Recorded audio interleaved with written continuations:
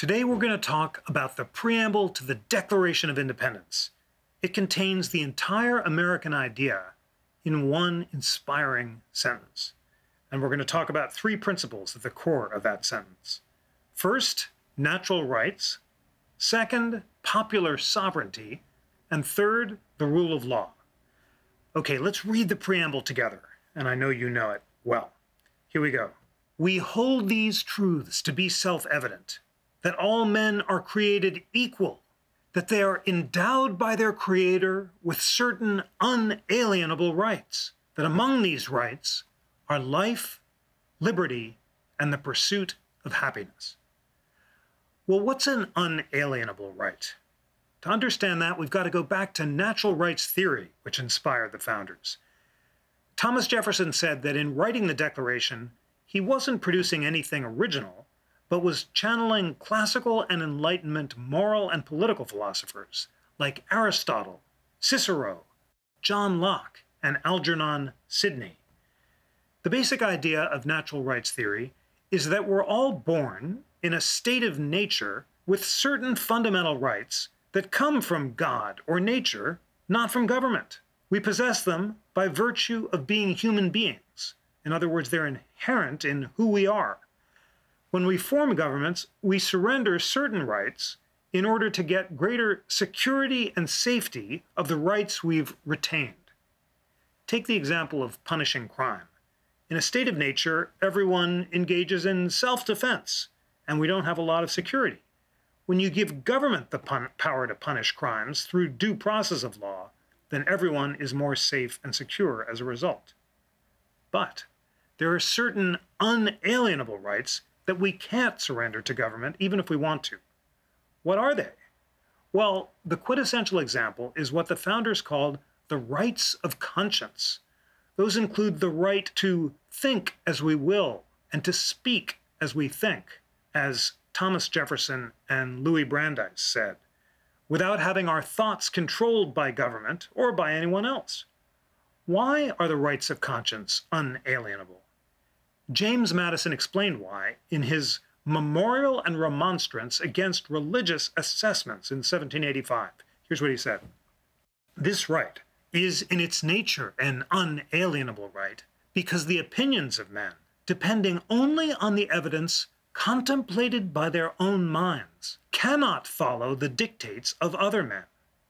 In other words, I can't surrender to you the power to control or command my thoughts and beliefs because my thoughts and beliefs are the product of my own reason when I contemplate and evaluate evidence received by my own mind. So even if I wanted to give you or the government or a friend the power to control my thoughts, I can't do that because freedom of thought is inherent in who I am as a reasoning human being. And we all have not only a right, but also a duty to think for ourselves. What happens when the government threatens my retained natural rights rather than protecting them? That leads to our second big idea, popular sovereignty. And now I've got to go back and read the next clause of that beautiful sentence from the Declaration so we can understand how it's based on the idea that all governments are founded on the consent of the people. Here's what the Declaration says. That to secure these rights, governments are instituted among men, deriving their just powers from the consent of the governed, that whenever any form of government becomes destructive of these ends, it is the right of the people to alter and abolish it, and to institute new government, laying its foundation on such principles, and organizing its powers in such form as to them shall seem most likely to affect their safety and happiness. The basic idea is that since everyone has equal liberty to enter into the social contract in the first place, we all come together and by consent authorize the government to exercise temporary control over some of our natural rights. But as soon as the government breaks the bargain, we can withdraw.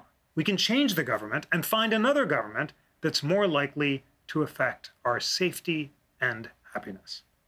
So that's what popular sovereignty is. The idea that all government is based on the consent of the people, and the people can't be governed by laws to which they haven't given their consent.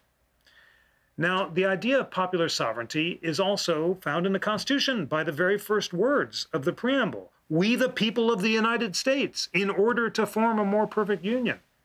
In other words, we're forming a social contract and we're exercising our equal liberty to consent to government, but only on the condition that it keeps its end of the bargain and increases our security and safety rather than threatening it. All this is a wonderful combination of natural rights theory and popular sovereignty, which go hand in hand. There's a third idea, which is expressed in that sterling sentence, and that's the rule of law. The rule of law means freedom from arbitrary rule. It includes factors like predictability, transparency, accountability, and equal and impartial enforcement. The government has to operate according to prospective rules that we've all agreed to in advance, rather than changing the rules to punish individuals according to the whim of a president or king or tyrant. In America, the president can't throw you in jail because he doesn't like you. No one is above the law. Blackstone's Commentaries, which the framers read, notes that the Roman Emperor Caligula used to post laws so high on a wall in the city that citizens couldn't read them. That's the opposite of the rule of law. People can't conform their behavior to laws they can't read or don't know in advance, and rulers can't be bound by laws that they don't promise to follow in advance and publicize in a transparent and accountable way. There's an idea related to the rule of law, and that's constitutionalism. Constitutionalism means limited government. That is, a government whose powers are defined and limited in advance. The government's given certain powers and clear limitations, and it has to observe those limits. The related ideas of constitutionalism and the rule of law are contained in that inspiring sentence of the Declaration of Independence, which says that people establish government to secure our rights, but always retain the ultimate power to alter and abolish it when it threatens our rights.